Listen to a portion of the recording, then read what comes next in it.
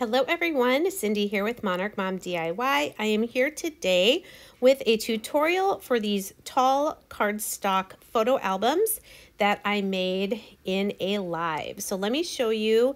Here's one that has a ribbon closure, and these measure about 5 inches across by 8.5, and 5 of the pages will have this double pocket that you can put little journal cards and things in. You can definitely have plenty to make this with a paper pack that comes with cut-aparts, and even the sticker sheet would make decorating one of these albums up really easily. So the other one here has seam binding for the closure. This one is another paper pack that I got from Tuesday Morning. Again, 5 of the pages will have the double pockets where you can tuck journal cards and all sorts of other little goodies.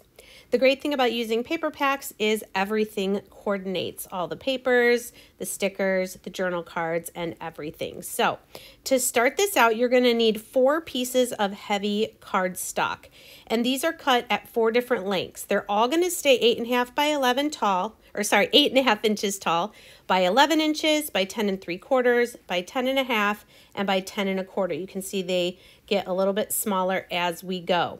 Now for each one, you're going to score on the left at 5 inches, and then you're going to flip your page around and score at 5 inches again. This is so that when we create our book, all of the pages are 5 inches wide. Now this has a 1-inch gusset on the 11-inch piece, and you'll see what we're going to do with those. Now this piece is the 10 3/4. We're going to do the exact same thing. We're going to score at 5 inches on the left.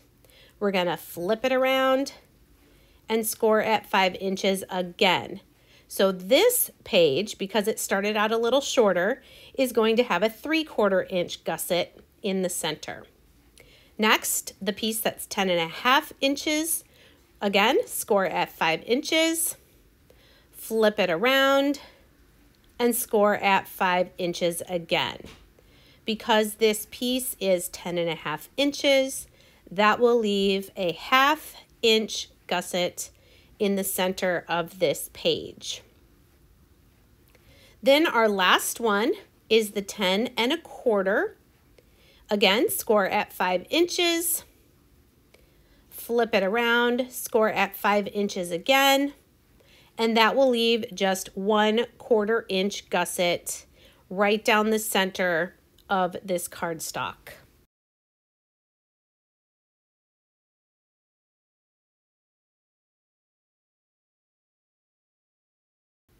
Now that we have our 4 pieces of cardstock scored, we're going to fold on all those score lines, pressing down with our bone folder to make sure we have nice, crisp, and straight folds. So again, here's our inner piece. When we put our book together, it has 1/4 inch. It will fit right inside this piece that has a 1/2 inch gusset, and those will fit right inside this piece that has a 3/4 inch gusset, and all of them will then fit inside this last piece that will be the outside of our book and our front and back page. It has a 1-inch gusset. So now I'm using 1/4 inch score tape. You could use glue for this. I just like the dry score tape. The advantage of glue is that you do have a little bit of time to move pieces around to make sure they are lined up. But this is the piece that has the 3/4 inch gusset. You will not put score tape on the 1-inch gusset because that's going to be the outside of the book. So I'm using 3 pieces. I'm overlapping them there a little bit in the middle. And again, this is the outside or the back of my cardstock that has the 3/4 inch gusset. You can just trim that excess there at the top. Next, we're going to take the piece that has the 1/2 inch gusset, and we are going to go 2 times down the spine there, the outside spine, with our 1/4 inch score tape. It's important when you place this down that you do burnish it with a bone folder or something just to make sure the glue gets into the fibers of the paper. And again, just trim off the excess at the top. And finally, we're going to take our piece with the 1/4 inch gusset, and we're just going to go one strip of the 1/4 inch score tape down. Now, one thing to keep in mind when you are placing this score tape is you don't want it to go over the score lines or the folds, because we don't want glue to be sticking out on the pages. We want these all to be just on the back folded gusset. So now that you have all your pieces with your score tape, we're going to stack the deck to make our book. So I'm starting here. This is my outside piece, my 1 inch gusset that has no score tape. And I'm going to take the score tape off of my 3/4 inch gusset. And I like using the scoreboard for this because it holds it nice and flat, and I have the measurements. Because what I'm going to do now is I'm going to center that 3/4 inch gusset on top of the 1 inch gusset. So I should have 1/8 of an inch on either side. So there you can see 1/8 of an inch there and 1/8 of an inch on the right side. And they should be straight on top of each other because I'm using the scoreboard. So here you can see our front 2 pages and our back 2 pages of our book. Now I'm just going to leave it there. And now I'm going to take the score tape off of my 1/2 inch gusset. And we're going to do the exact same thing. We're going to center that gusset using the score lines on top of the 3/4 inch gusset. And again, once we have it lined up and pressed down with our bone folder, you'll see there's 1/8 inch there and 1/8 inch there. And go ahead and burnish that really well so that our book stays nice and secure. The last piece has a 1/4 inch strip, and we're going to now center that 1/4 inch gusset on top of our 1/2 inch gusset.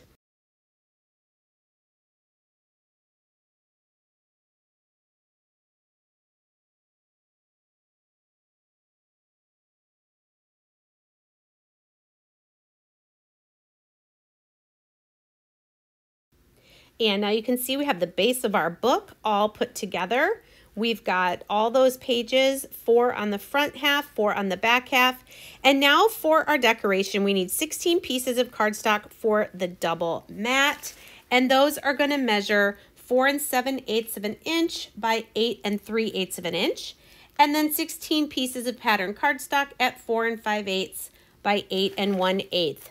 So we're going to do a double mat. We're going to put the pattern paper on top of the red, and then when we center that on top of the book, you'll see a little bit of the black showing. So the first thing you're going to do now is take all of your pattern cardstock, use adhesive all the way around the edges and a little bit in the middle, and we're going to now mat all of those pattern cardstock pieces with the red or whatever color you choose to go with your project. Make sure you do burnish each one so that adhesive really connects the 2 pieces of cardstock and you don't want your book to fall apart. So go ahead and do all 16 of those pieces. Then you're going to need to decide which 2 you're going to set aside for your front cover and your back cover of your book, because we're going to then put all the rest of the inside pages into our book. So I've already set aside my front and back covers, and now I'm just going to go through and pick the pairs of pages that will go together. So I'll just kind of flipping through, and I don't glue anything down until I've decided for all of these 14 pages what they're going to look like and which ones are going together.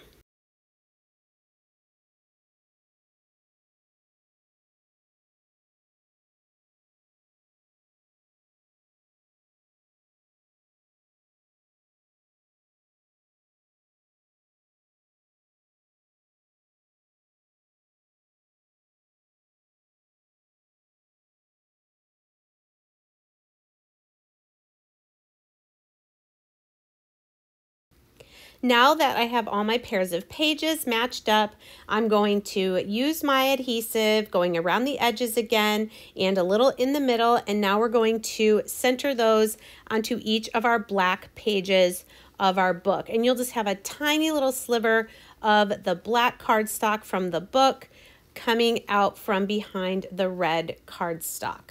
You'll go ahead and do all 14 pages, not doing the front and back covers.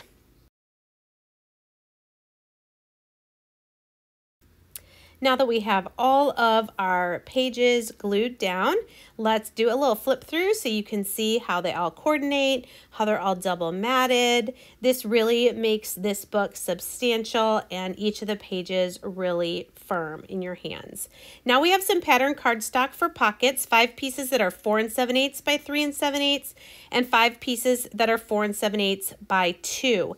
Now you can use a circle punch to punch a little notch in each of these pocket pieces. I'm using an envelope punch board that has this little shaped punch here at the top, and I'm just lining that up in the center of each of my pieces. So again, we have 5 pieces that are 3 7/8 tall and 5 pieces that are 2 inches tall. We're going to layer these on top of each other to create those 5 double pockets. So here I'm going to lay out my 5 larger pockets, and then I'm just going to match up the paper that I feel goes best with them.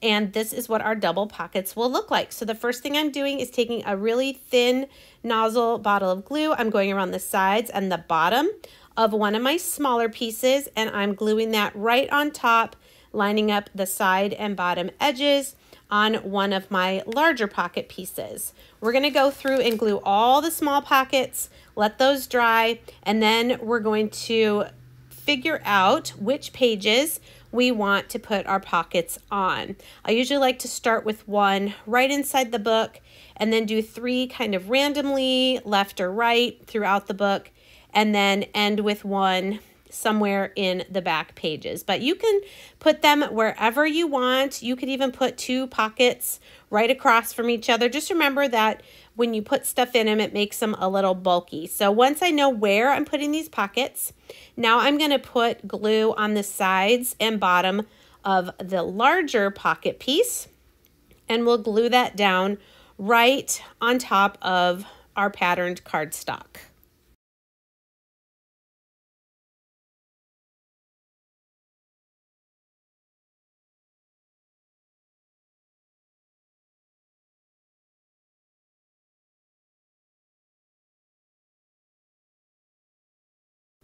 Now that we have all our double pockets in, I'll just do a little flip through here and show you where they are, and that there are in fact 2 pockets on top of each other, a larger one and the smaller one in front. We are going to cut one more piece of cardstock that's 8.5 by 1, and then with a tiny little bit cut off each of those dimensions. We're going to use this piece with 3 strips of our 1/4 inch score tape, and we're going to decorate the spine of our book.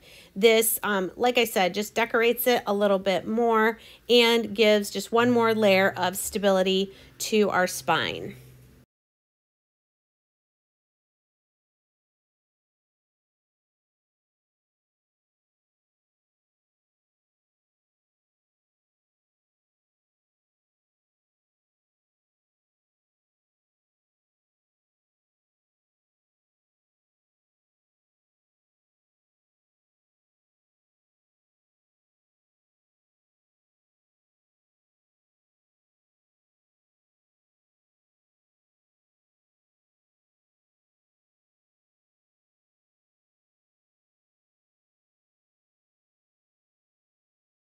Now that we have the inside of our book done, the last thing we need to do before we put on our front and back covers is on the front cover, right in the middle, we're going to lay a strip or 2 of adhesive, and then we're going to find the middle of our piece of ribbon or seam binding, and we're going to lay that down flat on the front cover.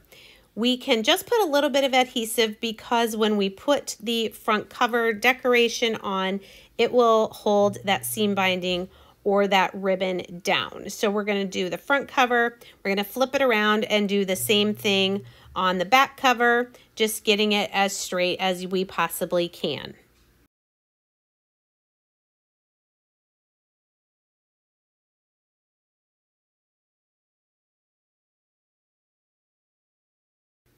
And now that we have our ribbon closure attached, we can put our piece that we had set aside to decorate the front cover of our book.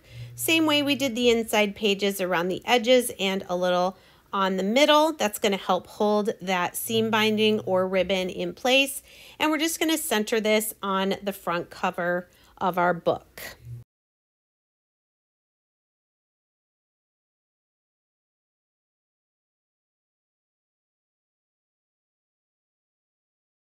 Then we'll flip it around, and making sure our ribbon is straight, we'll do the same thing with the piece we set aside for our back cover. And I'm always checking to make sure I know where the top of the book is and the bottom so I can put things down facing the right direction. Burnish that down really, really well so it does a great job holding that seam binding in. Next, I took one of the cut aparts from the paper collection and I mounted it on some black, actually some red and then some black, double matted it, and used that Happiness is Homemade for the front cover.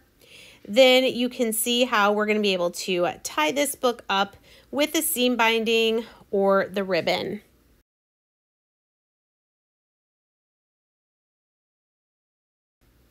Now for the pockets, we can take the 3 to 4 inch cut aparts that come with the paper collection, and then I am cutting some cardstock at 3 1/4 by 4 1/4, just a little bit larger, so that we can mount those cut aparts on the black cardstock. This will go in the pockets. Then I'm going to cut a 3 inch by 4 inch white to put on the back of the black to make like an area where you could journal. So we will glue or tape down the cut apart to the black that is a little bit larger. And then on the back, we're going to attach the white that is the same size as the cut apart, so it also has the matting of the black around it. These are going to be really nice to stick in the pockets. Along with this collection happened to have some recipe cards as well because it was kind of a baking and cooking theme. But you can put stickers in the pockets, whatever you think of to go along with this book, especially if you're giving it as a gift.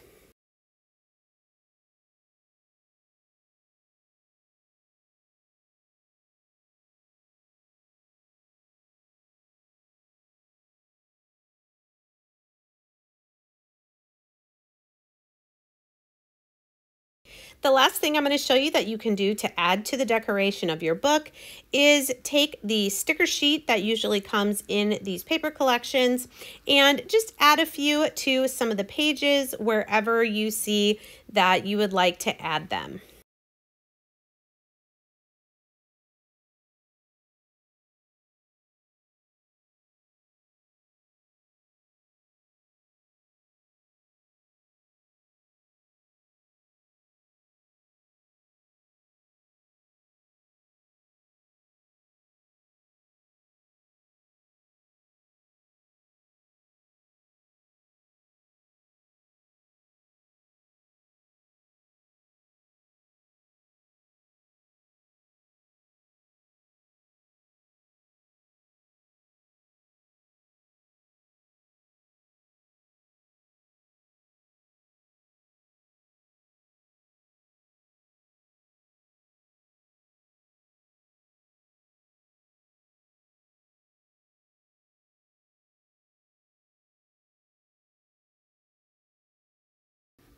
Thanks so much for joining me for this tutorial. Please let me know in the comments if you would like to see more paper crafting DIY videos from me, and I sure hope that you will subscribe or follow this page. Thanks so much, and we'll see you next time.